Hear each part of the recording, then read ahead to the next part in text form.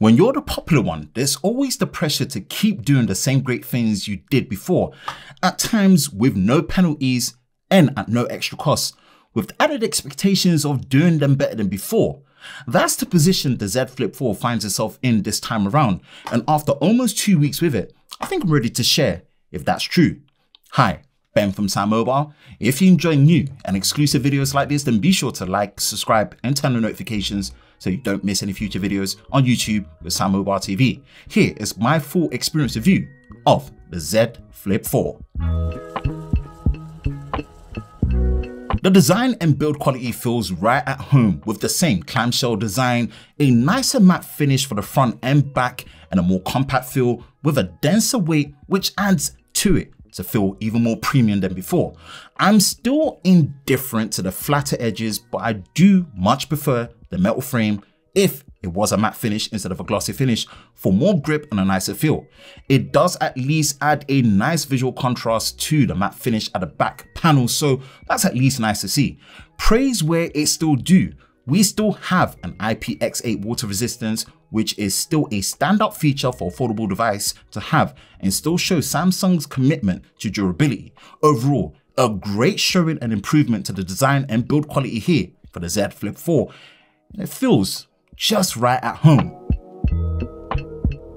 The display experience is still very much the same, as we do have a 6.7-inch 22:9 aspect ratio full high definition plus dynamic AMOLED display, which folds vertically inwards with a smooth 120Hz refresh rate. The outer cover display is still using the same 1.9-inch 60Hz display panel. The inner display does have slimmer bezels, which makes the viewing experience just feel that bit more immersive and the overall size of the phone feel compact. But the biggest improvement is the new LTPO panel, which refreshes between 1 to 120Hz and also a brighter display overall. Now the crease is still visible, and for my thumb interaction with it is still something that's more frequent than I'd like. Apart from that, this is a nice display refinement upgrade, and if you enjoyed the Flip 3 display experience, then for sure you will enjoy it here on the Flip 4.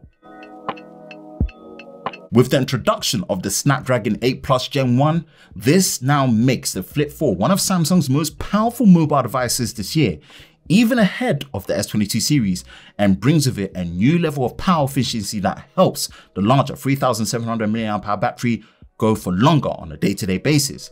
Now, there is still only 8GB of RAM for the RAM configurations for all of them that you buy for the Flip 4, but we're happy to report there is now a 512GB option available if you are willing to spend more. The day-to-day performance when navigating through the UI is more noticeable in a good way than I was expecting, and this is testament to the performance benefits of the 8 Plus Gen 1 with the efficiency gains as well. Overall, I'm very pleased with the performance of the Z Flip 4. A quick word from our channel affiliate partner NordVPN.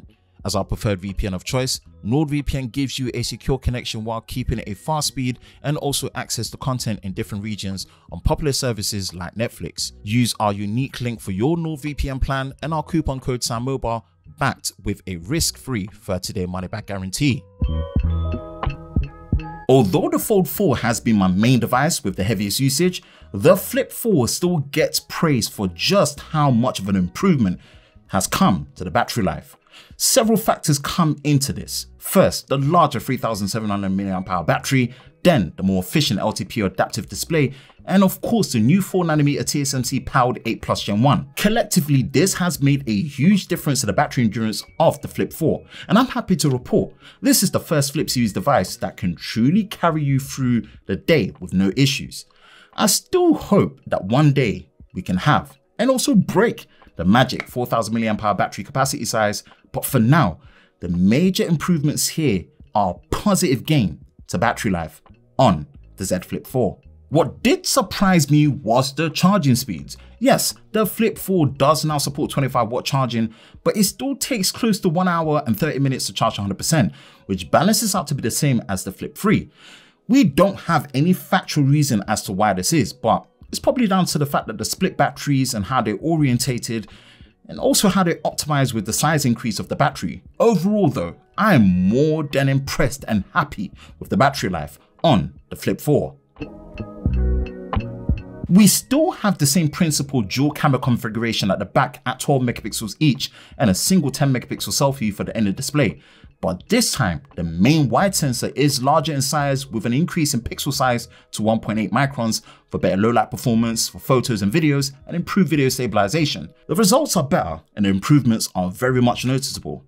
That's still not the highlight of using a Flip's device's camera because it's all about absolute fun during the capture process, flexibility with the flex hinge for a more hands-free experience, and of course, having that outright power of using your rear cameras with the cover display as a viewfinder for the best high quality selfies you can get. I am gonna break the mold and drop this hot take and say that I still want to see a dedicated 3x zoom lens on a Flip device in the future, as this focal length is still very important to me, and the camera UI on the cover display needs to be better optimized to change orientation when shooting horizontally, as the camera prompts in the capture process still stay in the vertical position.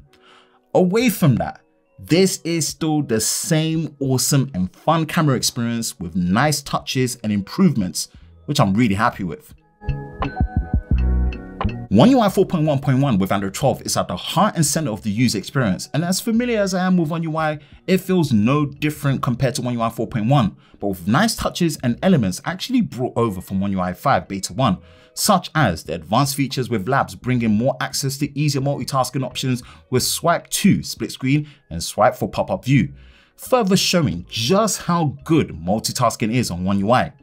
With the flex mode being further optimized with more third-party apps like Instagram when you're using things like Reels, the extra features on the cover display for quick replies, and more options to customizing cover display, the Flip 4 is still a champ for a more personalized user experience when it comes to the software.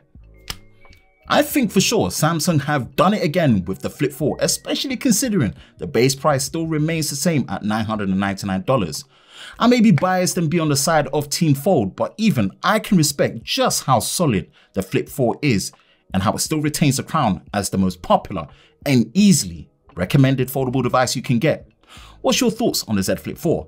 Let us know in the comment section below. For the latest news in the world of Samsung Daily, be sure to visit us at SamMobile.com. And for the latest videos on YouTube with SamMobile TV, be sure to subscribe and turn on notifications, and we will see you next time.